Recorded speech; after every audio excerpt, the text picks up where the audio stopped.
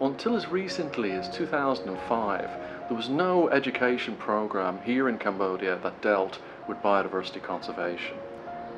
Given this situation, FFI and the Royal University of Phnom Penh agreed that there was a pressing need to develop a program that dealt with biodiversity conservation issues. This led to the establishment of the University Capacity Building Program in 2005, and this has 4 parts. The first is a master's program in biodiversity conservation. The second is the Cambodian Journal of Natural History. The third was the establishment of a conservation-orientated research group, and the fourth was the creation of a herbarium and zoological reference collections.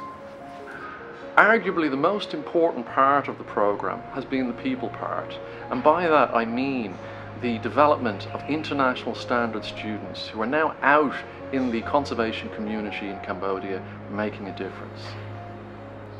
A good example of this process is Ith Saveng, who was one of the program's earliest graduates, who then went to complete his PhD in Thailand and now occupies the position I once held in managing the entire program. I started this master program in 2006 and I successfully completed in 2008. This made me to become the first cohort of the program. After the master program, I continued my PhD in Thailand in bat taxonomy, which is the same field as my master program. After my PhD, so my intention was to come back to my workplace at Royal University of Phnom Penh, and a chance to work closely with CBC.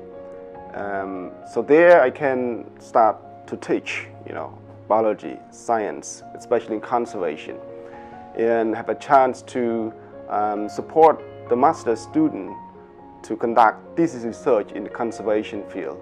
I came back as a lecturer at IUPP, and now I have been promoted to run the whole program. So now I have a better chance to mentor the next generation of conservationists. Because my background is bat research, so I am particularly proud of Ms. Hamtari, who is now working with Pasteur Institute, doing research on thesis of bats. And I started my master degree in 2013, and my major or my thesis is about diet of bat and reproductive of bat. And then I graduated in 2015.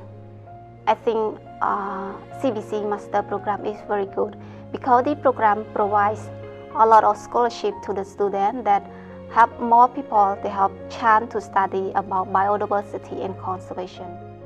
Actually, I started CBC in 2009, and it is the 2009 just the bridging course, but the master program I started in January 2010, and I graduated at the end of 2012. Now I'm working at the Ministry of Environment. I'm responsible for the research office, mostly on the biodiversity and ecosystem evaluation office. There's a lot of jobs available for biodiversity conservation in Cambodia. So I think most of the students, after they graduated from MSc program, they got job, very good job at the conservationist, NGO, the government. Now CBC students, they work everywhere in the country, especially with the conservation sector. Originally, the program was a collaboration between Royal University of Phnom Penh and Fauna and Flora International. The university has now developed its capacity to take over the program by itself. And this is the best way to ensure its sustainability in long term. For me, the most encouraging part of the program has been watching the students begin and then develop, going on after their graduation to then occupy positions in government, in NGOs, where they can influence policy and make a difference. Also as well is the fact that the program has developed from an entirely foreign-led or run initiative in its early days to now being entirely Cambodian run. It's been a great privilege to be part of it.